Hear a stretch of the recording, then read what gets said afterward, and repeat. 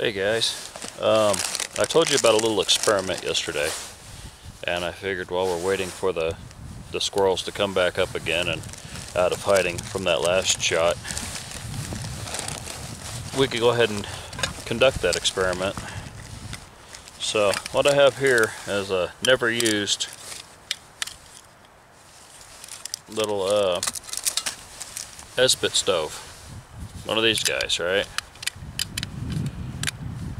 Nothing fancy, just does what it does and does it pretty well. And I saw at Walmart, oh cool, multiple positions, didn't know that. I saw at Walmart that they had these little Weber grill starters, and they're pretty easy to find. They're right there in the grilling section. Plain as day. They come in a big carton and it just says, you know, Weber fire starters, and they show a picture of a couple of them on fire up underneath maybe a charcoal starter or something. Well, they're kind of chalky, so I don't know how good they'll be, but let me see if I can get a better view of that for you. You know, they're not the perfect little formed blocks like you have for the actual Esbit solid fuel tabs. But I was just curious to see if these would work.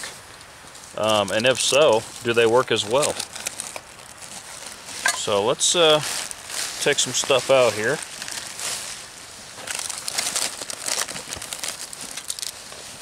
For this experiment, I'm going to use my regular old canteen cup. I think I actually have the lid for it down there somewhere. Maybe, maybe not, I don't know.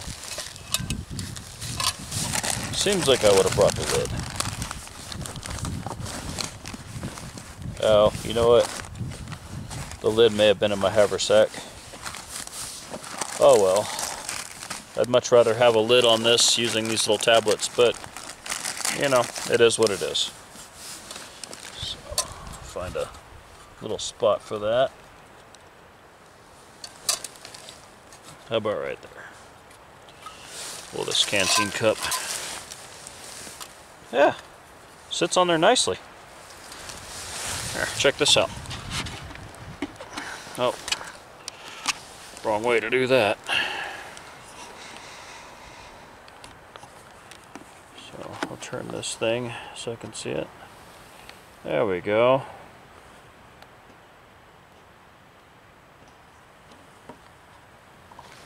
So let's see what we can do here. Alright, I'm going to turn this off for just a minute. Sorry if this is a horrendous angle.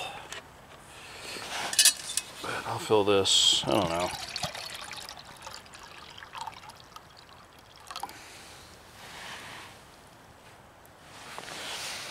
I like that, I don't know. Maybe a third.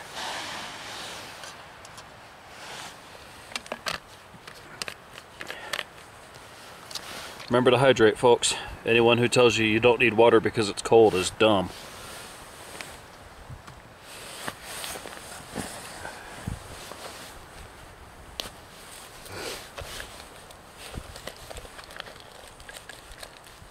So, I'm just gonna flick a bic on this operation today.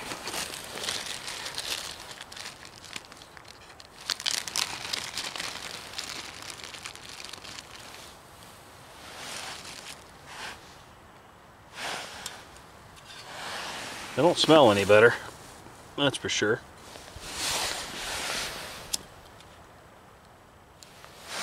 Lit very easily though, I will say that.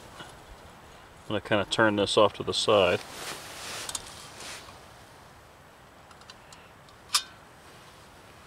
And we'll let it do its thing.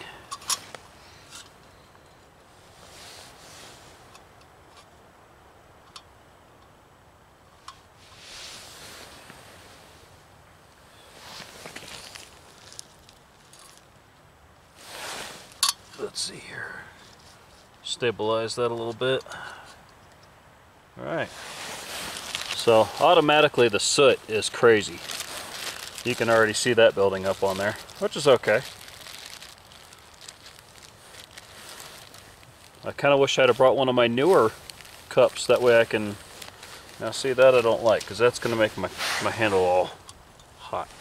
So let's turn this around.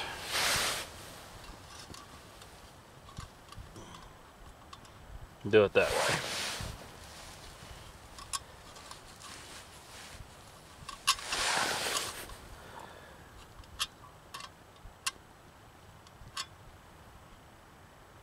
Pretty stable, okay.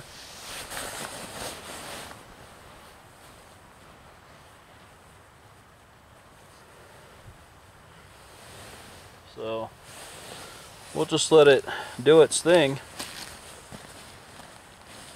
And if it boils it, it boils it.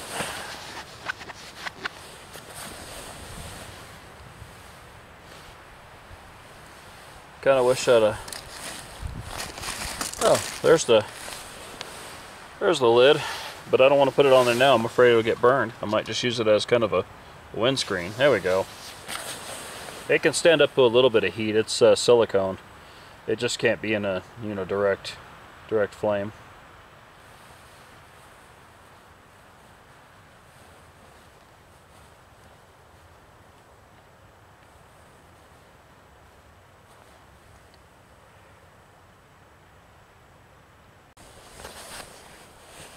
Alright, so if I had to guess, it's not going to quite make it to a boil.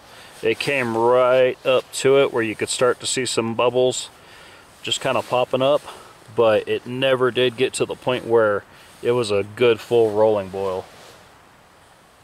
So that's unfortunate, but truthfully, unless I actually had to boil some water, that's good enough. And we're not quite out yet, but we're close. So yeah, there we go, and now we're out. But water's good and hot. Clean off a spot to drink on both sides.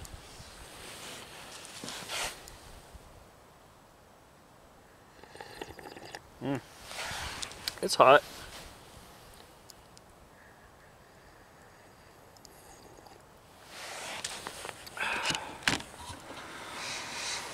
Whew.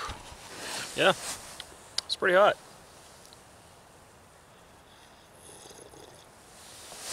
I might as well grab a tea. Starting to like snow on me a little bit here. It's like big pellets of snow. So we'll do one of these guys again.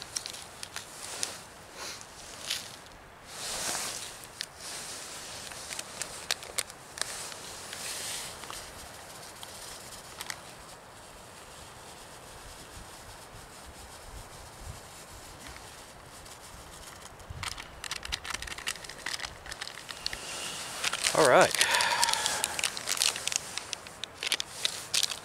Yes, I'm picking up my packages.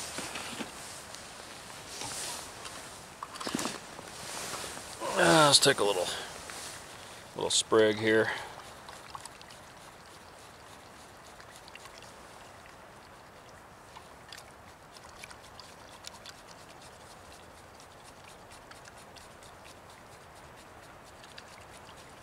Yeah, it's probably somewhere between a third and a half on the of the canteen cup. So I'll do this for you so you can kind of see where it's sitting down there.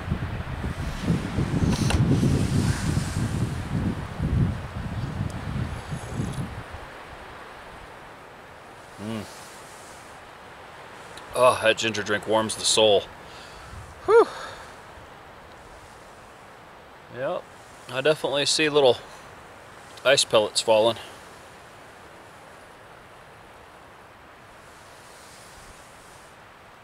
Oh yeah. That's good. I need to make a little insulator or something for this so it doesn't get cold quite as fast. But I'm not mad at it. Another little stick here. Give it a little bit better of a stir.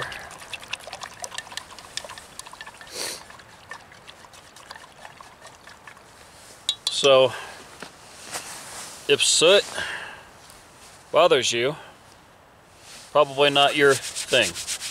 But soot doesn't bother me in the least. And honestly, one thing that I like to do with it is my gun sights. Not so much on the shotgun, but say for example, if I had my muzzleloader out here, it has horrendous glare on the rear sights. So you can take a little bit of that, smear that on that rear sight, and now you don't have glare anymore. Smear it under your eyes, whatever you got to do. I mean, you'd be walking around out here looking like a football player, but whatever, you know, whatever you're into. So yeah, there is a lot of soot, but honestly, if I had to use this, it'd be the least of my concerns. Because usually this is my kit that I bring in the scenario that I'm going hunting, but I'm not planning to stay overnight. But if I happen to stay overnight, you know, I want to have something that I can boil some water with.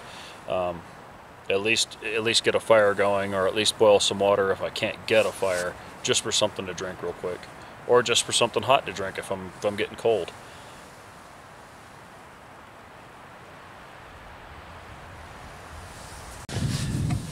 Hey guys, check this out.